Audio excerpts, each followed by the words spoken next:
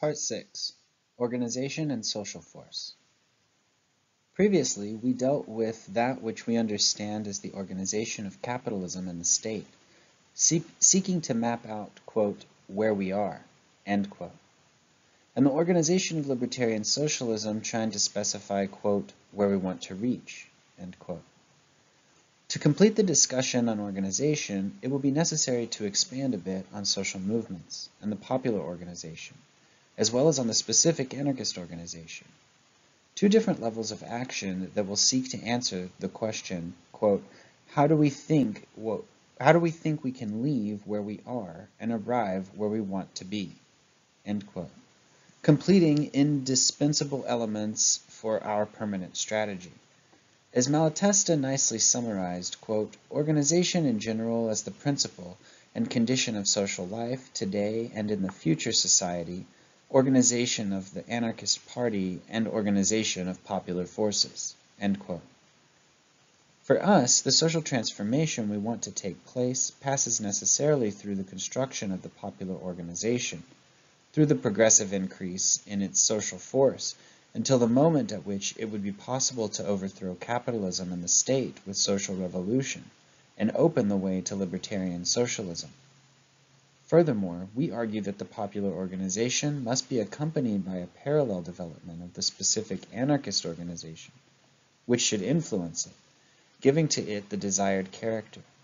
Going forward, we will have further discussions on each of these and on the interaction between one another. At the moment, what is essential is for us to assume there is no way of thinking about this necessary transformation without organization and the progressive growth of social force. We understand today's society as the result of a relationship of forces, or even a permanent conflict, which takes the form of class struggle between capitalism, the state, and other diverse political forces, and that the former are strengthened, that is, manage to have a greater social force than the latter, and thus establish power. In this sense, capitalism and the state exert oppression over other political forces that constitute resistance to them. This resistance can occur in different ways, some constituting greater or smaller political forces, and others not constituting political forces. Quote, resistance can be passive, when the agent has no action against the power that oppresses them, or active, when the power suffers retaliation on the part of the subjugated. Isolated, it has an individual character, or articulated, collective force. End quote. Passive resistance does not constitute a political force, and isolated resistance possesses little social force. Therefore, in order to attain our objectives, we advocate active and articulated resistance, which seeks in organization the permanent increase of social force. For the construction of this resistance, it is necessary to align with those that are in agreement with our proposal for social transformation. Quote, if we want to move forward, if we want to do something more than that which permanently isolates each one of us, we must know with which particular comrades we can be in agreement, and with which we disagree. This is especially necessary when we speak of action, of movement, of methods with which it is necessary to work with many hands in order to be able to obtain some results that go in our direction. End quote.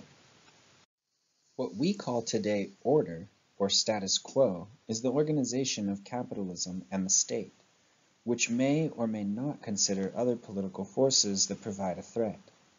To be disorganized, poorly organized, or isolated means not to constitute an adequate resistance to capitalism and the state, and consequently not managing to significantly increase the social force of the organization that must have as an objective to replace them with libertarian socialism. We can say that, quote, whoever doesn't organize themselves, who doesn't seek the cooperation of others and does not offer theirs under conditions of reciprocity and solidarity, puts themselves necessarily in a state of inferiority and remains an unconscious gear in the social mechanism that others operate in their way and to their advantage. End quote.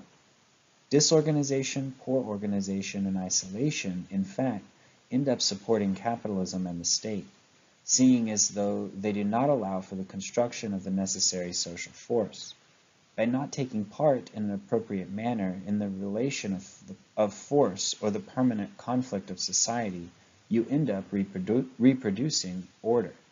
Thus, quote, if we do not seek well-articulated organization and association, we will end up not managing to exercise any influence in struggles, and consequently in today's society, end quote.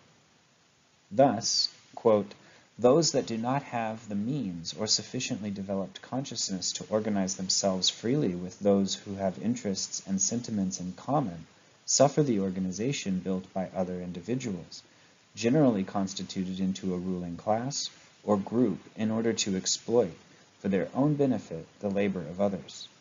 And the age-old oppression of the masses by a small number of privileged people has always been the consequence of the inability of most individuals to put themselves in agreement and organize themselves with other workers for the production, enjoyment, and eventual defense against those that want to exploit and oppress them.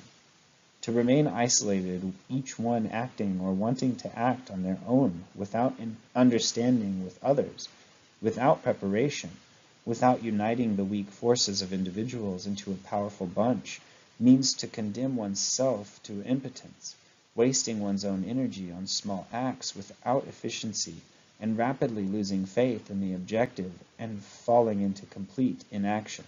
End quote.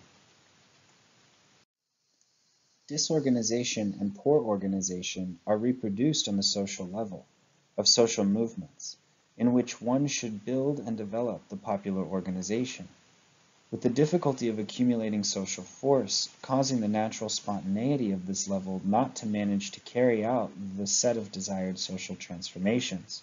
At the political level of anarchism, in which one should develop the specific anarchist organization, with the difficulty of influencing the social level to have adequate ways and means. Isolation and individualism causes that neither the political nor the social levels exist in a desirable manner, articulating neither the popular nor an anarchist organization. Besides this disorganization, poor organization and isolation are hindering forces for establishment of libertarian socialism, as we believe that it can only be built with a lot of organization. Organization means the coordination of forces, or, quote, association with a common objective and with necessary ways and means to achieve this objective, end quote. In this way, we must think of ways and means for the popular organization such that it can overthrow capitalism and the state, and by means of the social revolution build libertarian socialism, its objective. At the same time, we must think of ways and means for the specific anarchist organization, such that this can build the popular organization and influence it, giving to it the desired character and arriving at the libertarian socialism by means of social revolution, its objective. Next, we discuss in more detail these two levels of organization. Firstly, we will discuss the social level, in which social movements operate and in which we must seek to build the popular organization. Then, the political level and the development of the specific anarchist organization. When we speak about social force, it is important for us to define what we understand by this term. We believe that every individual, as the social agent that they are, naturally possesses a social force that is the energy that can be applied in order to achieve their objectives. This force varies from one person to another, and even in the same person over a period of time. To achieve their objectives, individuals frequently make use of instruments that can increase their social force. Many things can be used to increase social force, such as weapons, information, training, adequate techniques, resource optimization, persuasion, machines, etc. However, the most important instrument for this is organization, which can happen in an authoritarian way, by means of domination, or in a libertarian way, by means of free association. In an authoritarian organization, the social force of diverse agents, for example in the state with an army, or in a company with a salaried labor, is alienated. putting them in a position of domination in relation to the organization, in these cases the state and the boss, and causing them to contribute to an alien objective, different to their own. This is exactly how the social force of the current system is constituted today, that is, by means of the alienation of diverse agents that contributes to the goals of capitalism, which are not the same as theirs. In a libertarian organization, it is free association, or anti-authoritarian organization, that produces the increase of social force, it always being associated with other instruments. Organization that takes the form of free association is indispensable to our project of social transformation, because when individuals work together, their social force is not simply the sum of individual forces, but more than this. We look at the example of Proudhon in order to explain the matter. Quote, 200 workers set the obelisk of Luxor on its base in a few hours. Do you suppose that one man could have accomplished the same task in 200 days? Certainly not. Because there is an immense strength, end quote. Certainly not. Because there is an, quote, immense strength that results from the union and harmony of workers, of the convergence and concurrence of their efforts, end quote. In the example above, the organization of the workers gave them a collective force, enabling a greater result than the simple sum of individual results. Thus, we can conclude that to be able to carry out our project of social transformation, association is fundamental, because it is through it, and only through it, that we will be able to accumulate the social force necessary to overthrow capitalism and the state. However, for the necessary permanent gain in social force that must occur in this anti-authoritarian form of organization, both at the level of popular organization as well at the level of the anarchist organization, we recognize to be fundamental, quote, a certain discipline, not automatic, but voluntary and reflected, being perfectly in accord with the freedom of individuals, was and will be necessary whenever many individuals, freely united, undertake a collective job or action. This discipline is no more than the voluntary and reflected agreement of all individual efforts towards a common end. At the moment of action, in the midst of struggle, roles are divided naturally according to the attitudes of each one, appreciated and judged by the whole collective. Some direct and order, others execute orders. But no function is petrified, neither is it fixed nor irrevocably linked to any person. Levels and hierarchical promotion do not exist, such that the commander of yesterday may be the subordinate of today. No one is elevated above the others, or, if they are elevated, it is only to fall in the next instant, as waves in the sea, always returning to a healthy level of equality. End quote. Obviously, this discipline must not, quote, follow the authoritarian model, both in the oppression of members as well as of charges that should also consider respect and ethics. It is a great concern for us to differentiate the discipline that we promote here from military discipline, exploitative and oppressive in essence, and that, from our point of view, does not follow different paths to other authoritarianisms that we know well. End quote. In order to differentiate this discipline much preached by the authoritarians from the discipline that we advocate, we choose to use the term self-discipline, affirming that, quote, self-discipline is the motor of self-managed organization, end quote. It being for us, together with commitment and responsibility, indispensable for the construction of an anti-authoritarian organization that aims to increase its social force. This self-discipline, in our view, is less in the popular organization and greater in the specific anarchist organization, varying according to the context. In periods of greater social turbulence, the need for self-discipline increases. In times of ebb, it can be smaller. For us, as we have emphasized, the objective of the popular organization as a form of active and articulated resistance is progressively increasingly its social force.